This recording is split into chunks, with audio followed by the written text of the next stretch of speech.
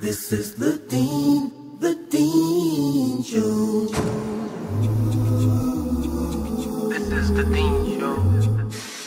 This is the Dean Show.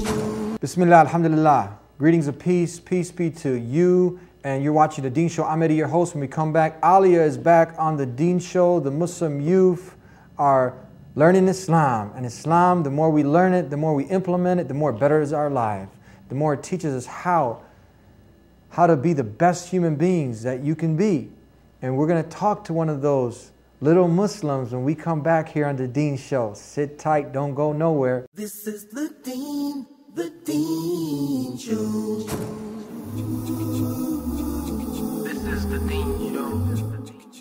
This is the Dean Show. This is the Dean Show.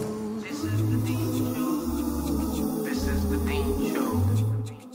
This is the Dean Show. This is the Dean Show. This is the Dean Show. This is the Dean Show. This is the Dean Show. This is the Dean Show. This is the Dean Show. This is the Dean Show. Peace be unto you. How are you, Alia? Alhamdulillah, I'm good. How are you? Good, good. Thank you for coming back to the Dean Show. Welcome. We did a show before. Yes. And how did it come out? Did your friends watch it? Did people see you on the Dean Show? Alhamdulillah. Yeah? Yes. Did you get a chance to share it with some of the not yet Muslims? Yes. Yeah? What was their response? And they liked it too. Great, great. So for the people that don't know about you already, they can go to thedeanshow.com and they can watch the first show that we did. Now you're an author. With the help of your parents, you've written how many books? I've written 4 books, and I'm on my 5th one is on printing right now. What are they called again? The first one is called Things Every Kid Should Know, Smoking. The second one is called Things Every Kid Should Know, Drugs. The third one is called Things Every Kid Should Know, Bullying. And the fourth one is called Things Every Kid Should Know, Alcohol. And the fifth one is called Things Every Kid Should Know, Junk Food. Okay, so in your books you're teaching kids how to smoke, how to eat junk food, what's the best junk food, how to be a bully. Is that what your books are about? It's actually trying to help them avoid those things. Oh, avoid those things. Because you said, because you said things every kid should know. It's not how to bully, how to smoke, how to drink, not that. No. How to not do that. Yes. Okay, cool. Why? I mean, we covered some of these things before, but just kind of to recap. These books, they're really meant to help keep kids away from these bad things? Yes. What if someone says, look, I think it's good for me. Alcohol makes me feel good. Well, it might make you feel good right then, but it's not really good for you in the long runs. Mm-hmm. And smoking, same thing. Mm-hmm. What about parents? They're smoking and they're telling their kids not to smoke. Mm-hmm. What do you got to say to the parents who are, being bad examples? Well, if you're doing it, then I don't know how your kid is going to do it unless your kid's strong enough, not to do it, But I think your kid's more likely going to have a chance of doing it because you're doing it, and so your kid is watching you do it. I think they're more going to have a chance of doing it. So be a good example. Yep. Lead by example. Yes. Okay, don't smoke, don't drink, and don't bully. Okay, that's good. Now, we have so many, I call them not yet Muslim, because everyone has the potential to submit their entire selves to the one who created them. And that's what a Muslim is. Mm-hmm. What's Islam, though? I was going to define it. I mean, can you define to us what is Islam? Well, Islam means like peace, and Islam means peace. So when we're Muslims, we're submitting to Islam, we're submitting to peace, and we're giving peace to the universe, to all around us, to plants, animals, humans, and of course, we're worshipping Allah subhanahu wa ta'ala. Mm-hmm. So the one who's the owner of peace, the one who gives peace is the creator of the heavens and the earth. Yes. So when we submit ourselves to the one who created us, this is how we can have peace within ourselves, and naturally we're going to have peace with our environment, with the animals, with the plants, with other human beings. Mm-hmm. That's what Islam is calling us to. Isn't that wonderful? Yes.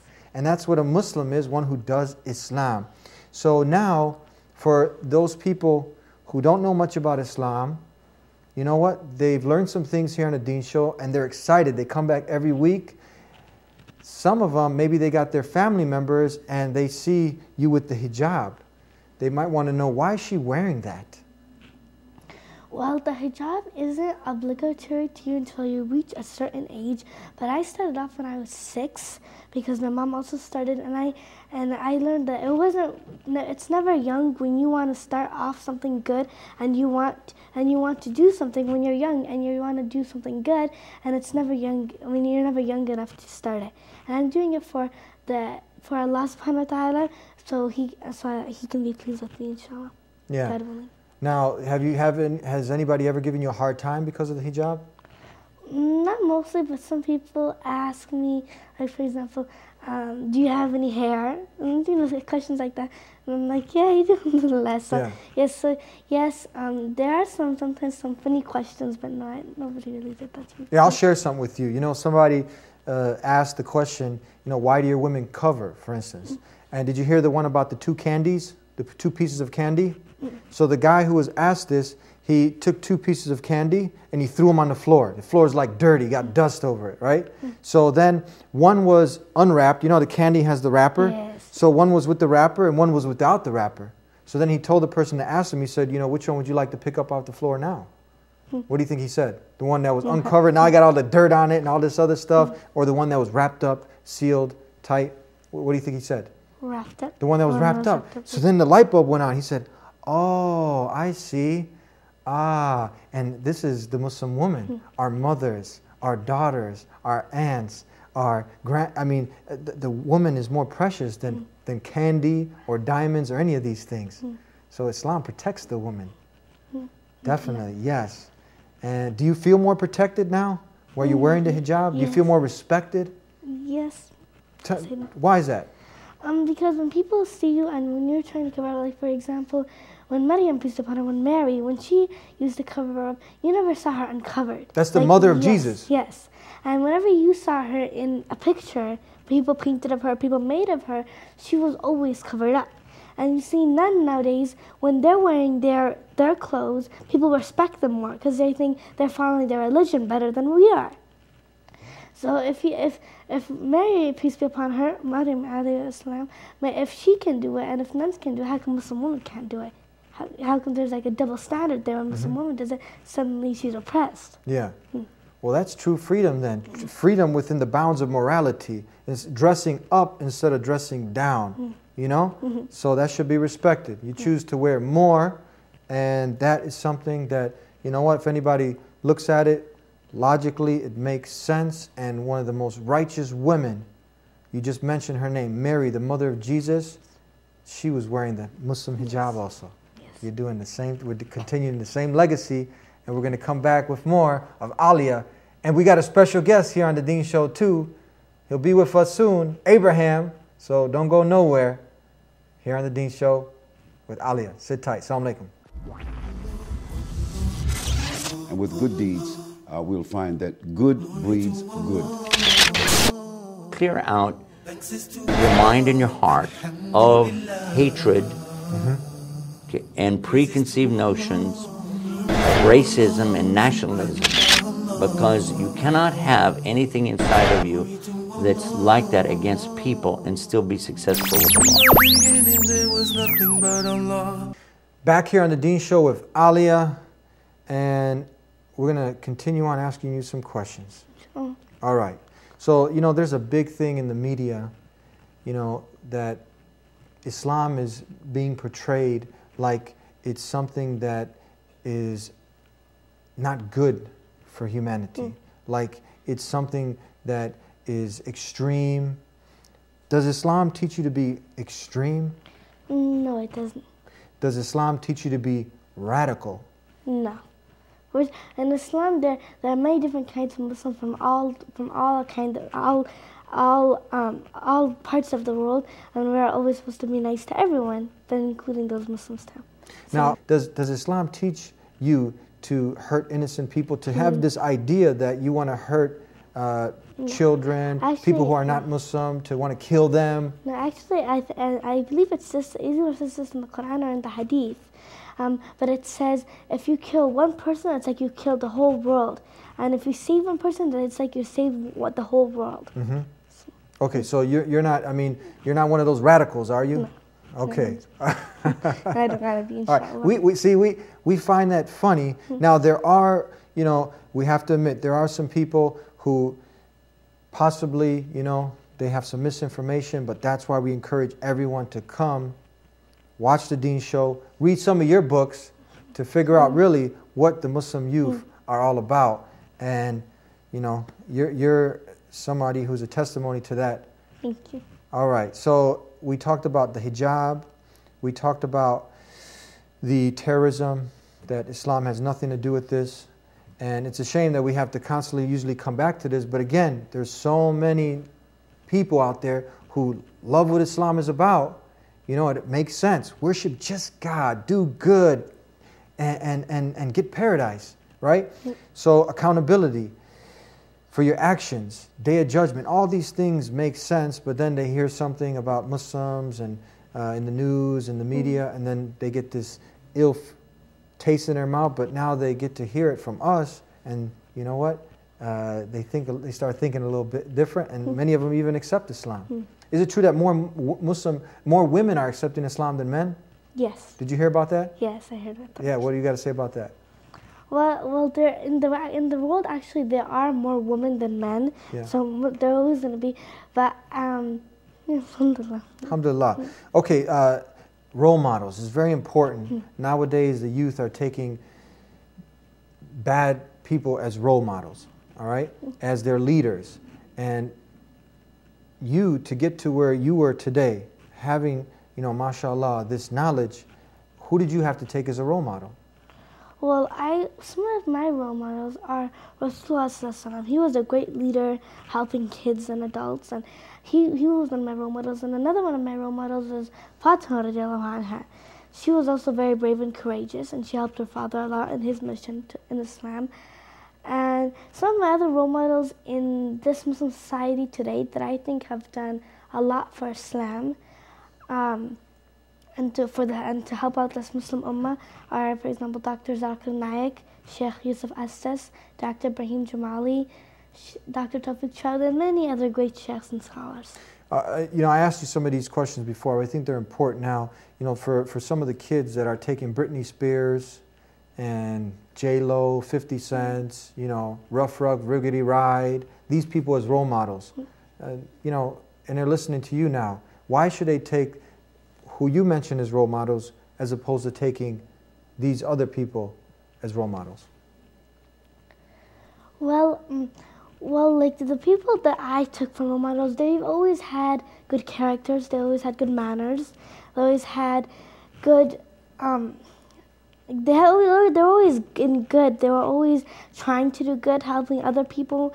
And most of these people, some of their songs aren't very good, and some of their songs portray bad message that kids as young as me, we shouldn't be listening to it, and we shouldn't really know about it. We should keep our minds clean from these things.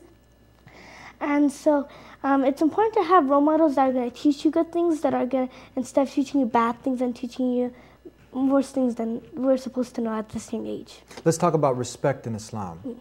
What does Islam teach you about respect? Well, Islam teaches us respect to Allah subhanahu wa ta'ala, and from Allah subhanahu wa ta'ala, respecting Him, respecting God, is by obeying His commandments and obeying what He's telling us to do. And from that, we also have to respect all of mankind, Muslim or non-Muslim. So we have to respect them, and we also have to respect plants and animals and other living things. That's beautiful. Islam is giving you a complete balance. But the first thing, as you mentioned, is respecting the one who gave you life. Yes. So you want to worship Him alone. What if someone says, look, you know, I worship a messenger like Jesus? I mean, is that the right thing to do? No, because even the messengers, in some point or another, they always said when they were stuck in something or they had to get help, they always prayed to God. They always prayed to Allah. They always went back to Allah subhanahu wa ta'ala for Allah and to help and to ask Allah subhanahu wa ta'ala for help. So even they always surrendered themselves to Allah subhanahu wa ta'ala. So Now, when you say Allah subhanahu wa ta'ala, are you talking about some moon god? Who are you talking about when you say Allah Allah subhanahu wa ta'ala? subhanahu wa ta'ala is the God who created this universe and who created everything in it. And that's the one that these messengers, they called upon when they were in need. Yes. Now, the next question, why were these messengers sent? Why did God send all these messengers? Well, God created everything, am I correct? He created everything, and He created the world, and He created everything in it. So he did that, and basically, I'm going to give you an example. For example, if you made a car, and it didn't use gasoline, and it didn't use energy. It didn't use electricity, and it used a whole new type of energy, and many people didn't know how to use it. You're the only one that knew. And would you give a manual to help people use that car, or would you just let people try to gas it up and break this part of the car and try to power it up and break this other part? Or would you send a manual, maybe even make a video teaching people how to use this car? Well, this is what Allah subhanahu wa ta'ala did. He made us, and then He sent down books and messengers to help guide us to the one path that's going to help us in this world, this life, and in the hereafter. And there are some of these prophets, for example, were Adam, Lut, Nuh, Ismail, Ishaq, and many Prophet Muhammad, Prophet Isa, Prophet Musa, and many other prophets and messengers, and they were sent from Allah subhanahu wa ta'ala, and they were sent at different times for different tribes. But in the end, they always came with the one same message. There was only one message that all came with, and that was believing in one God, believing in Allah subhanahu wa ta'ala. One God. Yes. That was the message from all the prophets. Yes. And what else? And also to treat your neighbors kindly, treat other people kindly, do business fairly, and many other things like that. So much to cover and so little time, so we're going to get through all of this. We promised the people Abraham. Where's Abraham? Abraham? Assalamu alaikum, Aliyah. Walaikum assalam. Hey, mashallah. I watched your last show. It was really exciting. Thank you. Oh, can I ask you some questions? Sure. I also met your brother. Give my salams, okay? Okay, I'm kind of hungry. Can I eat? No, that's a mic. Oh, sorry, I forget sometimes. Tell me now, there's some people, they're confused. They think Islam is like terrorism and worshiping Muhammad, and they want to burn the Quran. What are you going to say to them? Is that what Islam is about? Like terrorism and blow this person up? Oh, my hat, sorry. Can you put my hat back on? Sure. Okay, sorry. Thank you. Jazakallah khairan. Yeah. Okay, what do you got to say to them? Please. Well, Islam isn't about that. It's about peace, and it's for peace for all of mankind and for all of humanity. MashaAllah. But how can you get peace first? What's the first thing you got to do? What do you got to do to have peace? Well, there are 5 pillars in Islam. 5 pillars. Tell me the 5 pillars. Tell me. Right, well, the first pillar is Shahada, saying there is one God and that He is Allah subhanahu wa ta'ala. And the second pillar is... How about, is there a messenger? What else you got? There's only one God, and what? Muhammad is the messenger? Yes, and Muhammad is the messenger. Okay, go ahead. Keep going. And then the second pillar is salat, so praying. Then that's Salad? Salat. Salat. Not salad, like food or something. Salat. Salat. What does that mean, salat? Salat means prayer. Oh, prayer. Pray to God. Yes. That's good. Why wouldn't you pray to God? So you got to pray to just God? When you say pray to God, do you mean Jesus or Muhammad or the moon, or what are you talking about? Well, pray to who? I mean praying to one Allah, praying to one God. Okay, go ahead. And then so that's salat, and then it's zakat, giving alms, giving charity to the poor people who are in need of it. And then Sawm, fasting, and that's the 4th pillar, which is Sawm, and which is fasting in the month of Ramadan. And also there is some fasting also you could do. You don't have to, but you can do on Mondays and Thursdays. So fasting. And then there's Hajj, which is the 5th pillar. It's a pilgrimage. To where? Is that to Disney World? No, it's to Mecca. Mecca. That's like the first house of worship by Abraham, right? Yes. To worship what? The Kaaba? No, to worship Allah. To worship God. I like how you answered that. Good. I gotta go, but I want to... Can you fix my hand? Sure. Okay, I gotta go, but I want to sing a song. Can you sing a song with me? Sure. Okay, I'm gonna start and then you go. Are you ready? And everybody at home, sing along. Huggy, huggy, huggy, huggy, I love you. Huggy, huggy, huggy, huggy, I love you. Huggy, huggy, huggy, will you love me too? Huggy, huggy, huggy, will you love me too? I love Allah and I love you too. I love Allah and I love you too. Huggy, huggy, huggy, and I love you.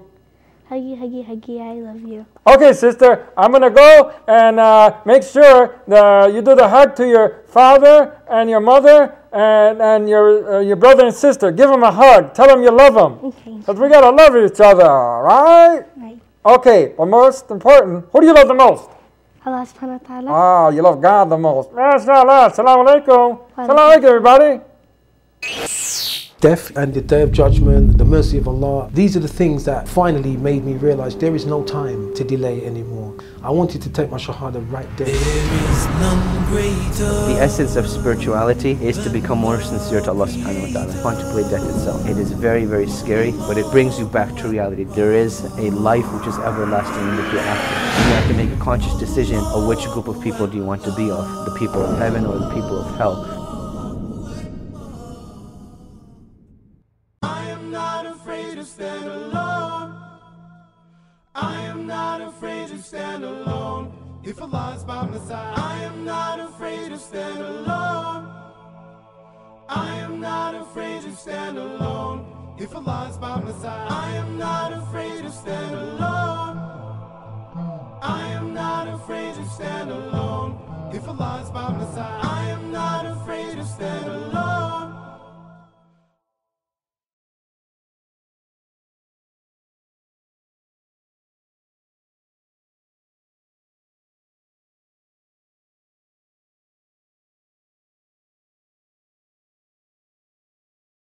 Back here on the Dean Show, and what'd you think about Abraham? He's funny, he's nice. You like his song? Yeah. Yeah, so encouraging to hug your parents, hug your mom, huh? All right, so you covered now with him the 5 pillars. Yes. This is very important. That's the bedrock of Islam, you know, testifying that there's no God but God, that you only worship the one who created you, and Muhammad is the last and final messenger, and this would you would accept all the other messengers that came before him. Jesus, Moses, Abraham, Noah, then the prayer 5 times a day, the charity, the fasting, and the Hajj.